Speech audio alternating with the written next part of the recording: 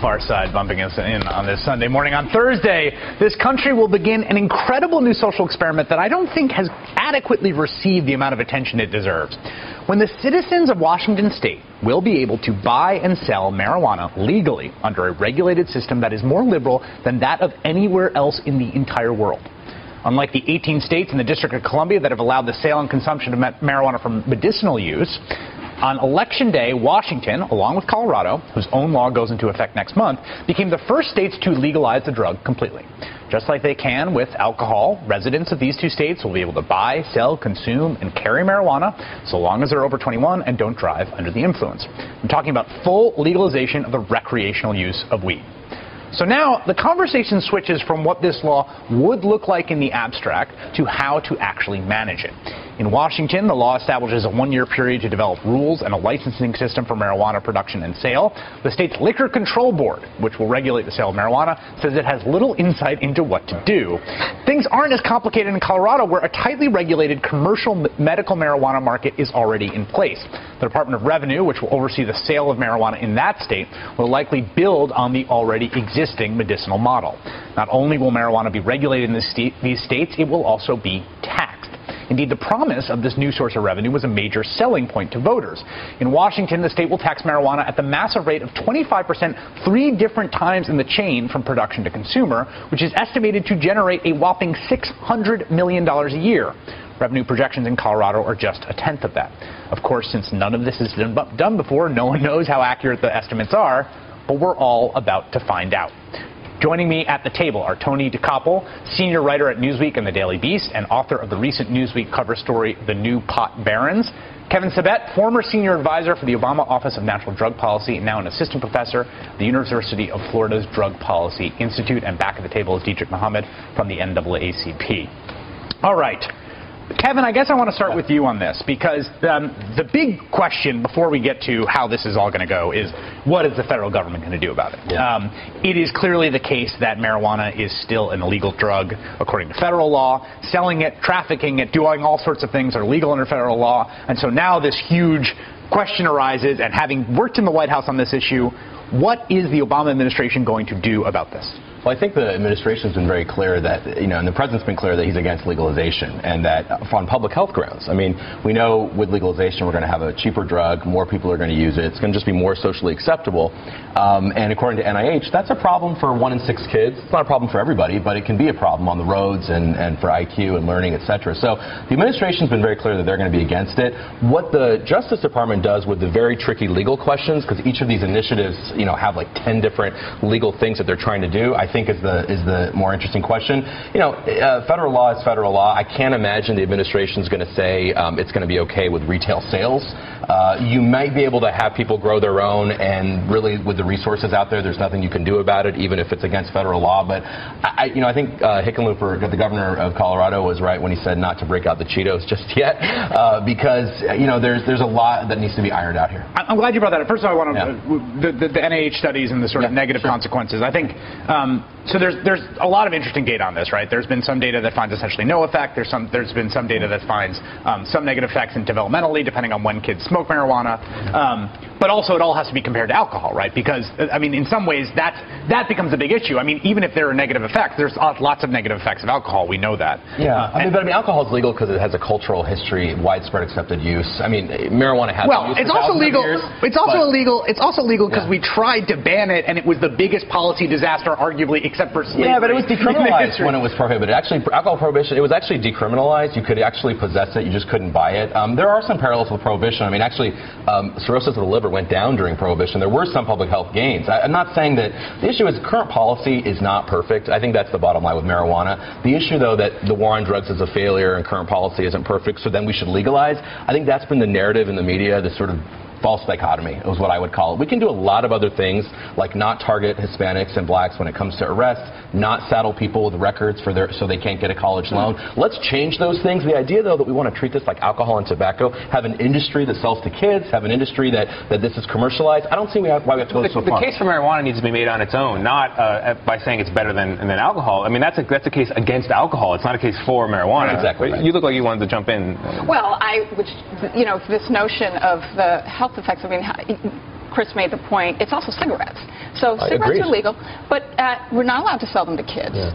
We regulate them in ways. The government actually recovers 66% of the profits on a pack of cigarettes, and we regulate. Now, I don't want my kids smoking cigarettes, and we've made it illegal. So I think you're right. I think the way this is going to happen is that states are going to start innovating as they are, and eventually that's going to put pressure. For every dollar in cigarette for every dollar we get in cigarette or alcohol taxes, we spend 10 in social costs. I'm not equating marijuana with cigarettes in those ways, but we have to look at that. But actually what we've done by making it harder to smoke in public places and by increasing the cost of cigarettes through taxation is that we've actually seen a great reduction in the take-up of cigarettes by young people. A quarter of Americans so we smoke. have actually had, so we've actually impacted attitudes and behaviors. This idea of the industry is fascinating, right? Because right now the big open question is, A, what is the federal government going to do? But also, what does a marijuana industry look like? And I'm glad you raised that, and you also had the Doritos line, because I think one of the things that has kind of made this a difficult conversation is that people joke about it, right? It's like marijuana is funny. This is when we come back, President Obama at a town hall when he's making his argument not in favor of legalizing marijuana in 2009. We're going to see that clip, and then you're going to talk about what the marijuana industry looks like and what its future is after this break. I have to say that there was one question that was voted on that ranked fairly high, and that was whether legalizing marijuana would improve the economy and job creation. And I don't know what this says about the online audience, but I just want... I don't want people to think that this was a fairly popular question. We want to make sure that it was answered. The answer is no. I don't think that is a good strategy to grow our economy. President Barack Obama, formerly of the Choom Gang, joking about marijuana legalization. Tony, one of the things that's great about your reporting, which I just want to plug for everyone, has been phenomenal on this, and everyone should read it. They should also read the reporting from Ryan Grimm and his great book. Is that it's not that we are in the process now of migrating from let's say the Choom Gang and Doritos era to the sort of industrialized era, the professional era. What does that look like on the ground in these states? Okay, so Colorado, which is where I focus most of my reporting, has the only for-profit marijuana market in the world currently, from wholesale straight through to the stores with the retail model. You need a doctor's recommendation, easy to get. So it's basically what Washington State is going to set up, only now. And it's Big Brother. I mean, the regulations are incredibly tight. 280 pages of notes, cameras in every room, badges for every employee, little tags on every single plant. So you have to account for everything, every leaf, every stem. There's no diversion. And I think if you did a cut and paste of the Colorado model and put it into play in Washington State, you would have a really good basis for what many people think will be the future of marijuana legalization. But to your point, there is an interesting clash of cultures, because all these big businesses that are now profiting in Colorado, all the talent is de facto talent developed under Prohibition, right? So you have the morning commute is guys in suits walking into buildings, and right behind them is guys in sweatpants and the spiderweb patterned caps and Dorito dust on their fingers. Right. It's stoners and investors side by side, and that will change eventually, but not for the near term. Yeah, and what we've seen actually is that as recently as the 70s, when we were sort of going on the path to decriminalization at that time as well, the tobacco companies, we have evidence that they were actually interested in getting into this issue. There's a consultant's report to Brown and Williamson in mid-70s that said, we have the fields to grow it, we have the tractors to roll it, we're ready to go. We have trademarks of marijuana that we could easily transfer to be legal trademarks if we have legalized marijuana. So I think there are a lot of scary things that have been said about marijuana, some of it unjustified, and I'm not here to justify all those things that have been said, but some of them I think are justified. And one of them, one of those issues is this issue of big industry. The idea that we're not going to have a tobacco industry targeting to kids that systematically lied for 80 years to kids, and by the way said that cigarettes are medicine and had doctors in their ads, which is a very interesting parallel. Or an alcohol industry. I worked in Washington. The alcohol industry is huge. They fight every tax increase tooth and nail. Right. And so, and they downplay. Beer ads are good because they're meant to hook kids. Right. And the idea we're not going to have this for marijuana business. So, Well, I just think that I totally agree with you, and I think your earlier point about decriminalization is extremely important here because there is a huge economic impact to criminalization in terms of the number of people who are incarcerated, their impact on their abilities to get a job afterward. So, you know, I don't want to diminish that point, and it is a very tough issue. But I think if we look at it on the other side, you know, there's so much social science data that shows that one of the best ways to control behavior is to find ways to limit it out in the open. I mean, this is my point about cigarette smoking and its impact on reducing young people's taking up cigarettes. And so I just think we need to look at that too. Yeah, DJ. Well, yeah, the piece I want to pick up on that Maya had mentioned is, you know, one concern I have is that the whole question about legalization or of marijuana can kind of overshadow the kind of sub-issues we're talking about. Like, 'cause I think there is a lot of important issues about the over-criminalization of drug use and the effects that has on people. Particularly disproportionate effects it has on Black and Latino young men here in New York City, for instance. No, absolutely. And dealing with the, you know, the actual health issues, because sometimes I think the debate is like, well, legalization, it's kind of like we were talking about earlier. It's like cutting taxes will solve all problems. Legalization could solve all problems instead of really looking at it doesn't fit on a bumper sticker. The idea we want to create this like a health issue, but we have cancer like a health issue. Would we say if somebody has early stage cancer, like, oh, we're just going to give them a $100 fine and forget about it? No, we do an assessment. We look at if they actually have a health issue. So I think but the thing I think that's key here, right, is that like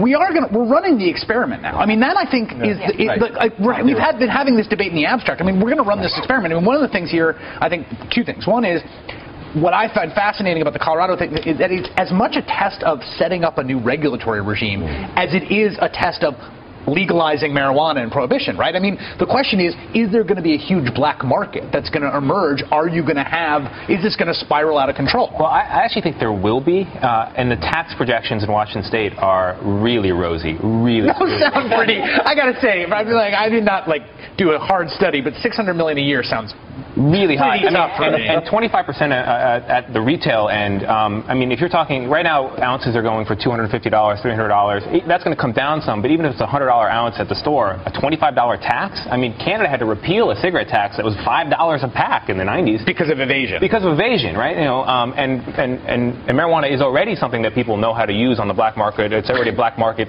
So evasion is going to be widespread. I don't think it's going to be a tax winner. And so how are they attacking that problem? I mean, in Colorado, I mean, it sounds like that's why you call it a big brother regime, because they're precisely afraid of that eventuality. Yes, I mean they're attacking it by there's zero room to operate outside of the purview of of law enforcement. But it's important to note that none of the projections for the medical market in Colorado have been met. The revenue projections, the Office of Enforcement in charge of regulating the industry is underfunded. They had to ask for extra funds from the state to pay for it. So there were tax revenue projections when they were making the argument about medical marijuana. Right. The idea was, we're going to have X number of customers, X number of stores, and these are going to be the fees, and we're going to pay for all these, all these cars and everything, and it didn't work out. One of the things that's interesting is that one of the predictions, the medical marijuana, of course, was always, was seen as the camel's nose under the tent, right? This was the first way of getting to it. This is Barry McCaffrey in 1996 after California and Arizona legalized medical marijuana. We're now going to see this come up all over the country, and this is not paranoia on my part. This is a national legalization of drug strategy. In other words, I see this not as two medical initiatives dealing with the terminally ill. I see this as part of the national effort to legalize drugs, starting with marijuana all over the United States. He's exactly right. He was exactly right. Now the question becomes, there's the question of the effect in terms of the regulatory perspective and the taxes, but I want to talk about what the social effect is going to be, and what does this look like, and what the consumption of the drug is going to look like, what normalizing it might look like right after we take this break. Are we about to enter a week that we will remember as the beginning of the end of the war on drugs? I think in some ways that's the question. And I think it's worthwhile going back to the genesis, the creation myth of the war on drugs. Much of it really started by Richard Nixon as part of a kind of culture war politics toolbox. We've got some great tape of Richard Nixon talking about the issue from the Nixon tapes, which, can I just say about the Nixon tapes, you think you know the best parts, but there's just always better stuff in there.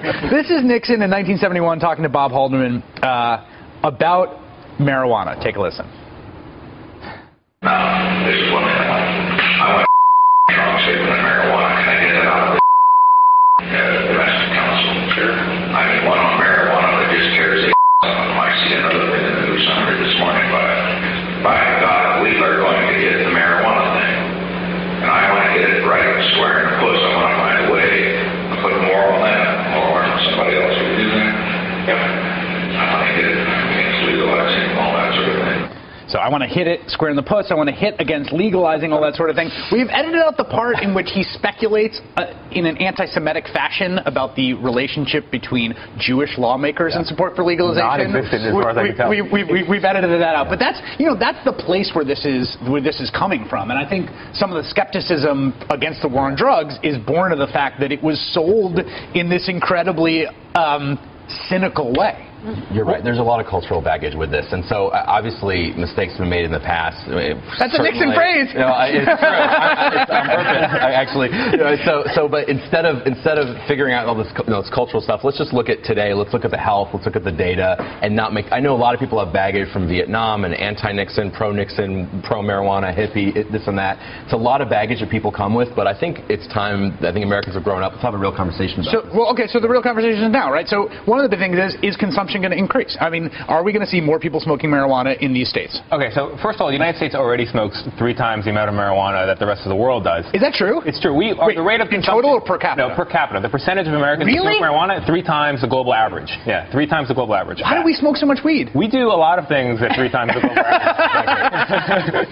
But can we just say one thing on that point, which is Black and Latinos do not smoke at the same rate as whites. So there are also racial differences in consumption. Mm-hmm. You were going to say that? Oh, well, so I mean, the floodgates, I believe, will open when legalization is here in these states, and then as it expands, you're going to see at least a doubling and likely more. I mean, that's not only my opinion. I mean, that's the opinion based on, economists believe the same thing to be true.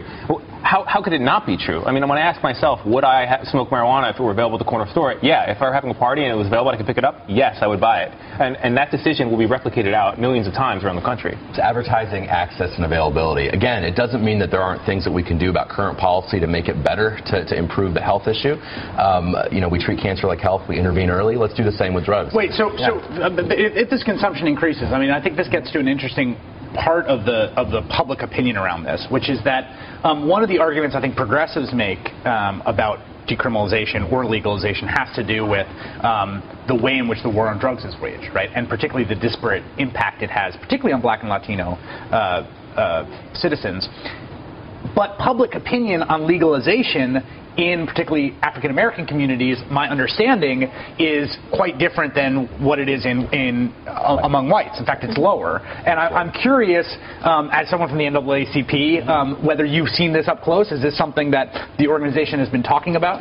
Well, I mean, clearly, there's a lot of discussion around the issue, but I think, clearly there's a separation, right? I mean, you can talk about a war on drugs, but there's different types of wars you can have. And if the war on drugs is mass incarceration, our community has suffered so much from that. I think our community stands very strong about the negative effects of criminalization of the war on drugs and the mass incarceration. But then there's the issue of should you have a war on drugs, which our community is also very much for as a public health issue, as something that is hurting your community, that is tearing apart. So we have incarceration tearing us apart with the official war on drugs, and then we have drugs tearing apart our community. And so you can have a more nuanced conversation about it and be adamant about it. I think that's why you see in public opinion polls, African Americans don't just flock to legalization because we know drugs have a very negative effect as well. I think that's really important because public opinion is formed by people's experiences.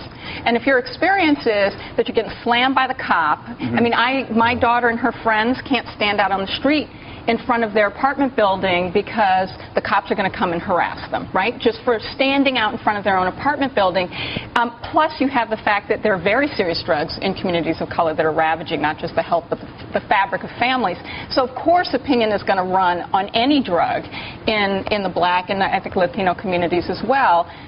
On any drug. I mean, but the consumption is much, much lower. The consumption will probably go up. I mean, one of the things that would be very interesting to see is how does consumption change in Colorado, which, Denver does have Black folk and it does have Latinos. I've been there, I've seen it. And they've got 4, 5, and up to 13 times the incarceration rates, even when they have lower usage. Right. What happens there? So I think your point of this experiment is it's going to be important to look at race in the experiment. Hold both those thoughts. Quick break. We're going to come back. We're talking about marijuana legalization, particularly in the context of this kind of progressive, I think absolutely substantively correct critique of the way the war on drugs has been waged. Here's just marijuana arrest by administration from Nixon to Obama. And this is one of the things about the the war on drugs, that it goes up and up and up, although through 2010, it's down quite a bit in the Obama administration. That's at the federal level, of course, but if you look at data at the local level, it just goes up and up and up. And I think one of the questions is, are we going to see this, if this is the solution to the kind of disparate impacts that we've seen in the war on drugs, are we going to see in Colorado and in Washington this be the solution to that? Yeah, I'm not convinced. I think there are two important points to make about the arrest. The first is, yes, 750,000 people a year are arrested on marijuana possession charges, but very few of those people actually end up in prison. They're not sentenced, right? So fewer than 400 people are in state or federal prison right now for marijuana possession alone. Now, you can argue that's too many. It should be zero, but it's not the prison-clearing solution. Let me just make one point about that, because I think this is an important thing to think about, and it comes out of some of the work. I was just talking to a friend of mine who's actually doing graduate work on this. Misdemeanor arrests and early arrests are a way of marking particularly young African-American and Latino people. And that, right, so even if they don't end up in prison, right, you bear the mark of the criminal justice system, right, and that can happen. So point two is, okay, so will I'm just taking your second point, I'm sorry. So will black and Latino young people no longer bear this mark under legalization? Not evident to me that they will avoid arrest or avoid hassle by the police, because it's still illegal if you're under 21. Most people smoke marijuana well before 21. Right. And secondly, it's illegal to smoke outdoors in both Colorado and Washington State. It will be. And we know that the consumption patterns in African American communities are different from in white communities, right? Yeah. It's not the basement smoke session. It's the stoop or it's the park. We don't have a basement. And as Maya was pointing out, I mean, if you already have African Americans smoking less marijuana, relative to population size, and we're still getting incarcerated, I guess my point I want to get at is that that's not going to end the problem of over-incarceration for African Americans if you legalize all drugs, because we get arrested for misdemeanor charges for standing outside our own, apartments and these types of things. The other big driver of marijuana arrests, even when legalization is here, is going to be the enforcement busts, right? So you get pulled over, cops wants to hassle you, finds marijuana in the car, gives you, sobriety test, you go to jail anyway, or like you're at a concert, you're outside, you're carrying slightly too much. I mean, cops are still in the process of enforcing legalization, going to have a lot of discretion about who to bust. And let's remember, institutional memory and institutional reflexes here are incredibly important in any institution. Yeah. If you're a police officer, a 42-year-old police officer, you've spent 15, 20 years busting people for marijuana, it's going to be a very weird thing to turn on a dime. Extremely weird. Although, are we pretending that cops don't smoke? No, we should not pretend that. So I think alcohol and marijuana are different. So they're instructive insofar as the marijuana advocates have said, let's set up a system like alcohol. Right. We should make. That was one of the explicit arguments. Right. So when you look at that, alcohol is responsible for 1 million more arrests a year than all drugs combined. 2.6 million arrests a year. So this idea that it's going to be no longer an issue doesn't make sense. Also, we've seen, again, how the alcohol industry has relentlessly targeted the inner city. When you look at liquor outlet density in the inner city and in black and Hispanic communities versus white communities, there's no comparison. That's why you have these community action groups where their #1 drug issue is alcohol, which is legal. So not going to solve our problems. Let's focus on health issues rather than legalizing. Tony, you were saying about the way that the police are preparing for this. Was I?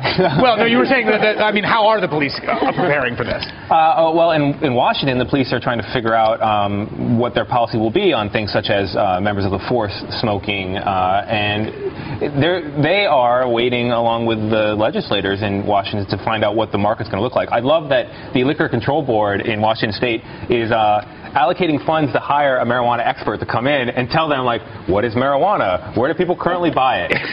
So it's going to be an entertaining process. In Colorado, when they had something similar to set up their market, you had drum circles outside and then sort of business people in suits like the sharks in the water coming in, and like the drum circle people were spitting on the business people. And like, the social clashes that will develop in the process of legalizing are going to be entertaining.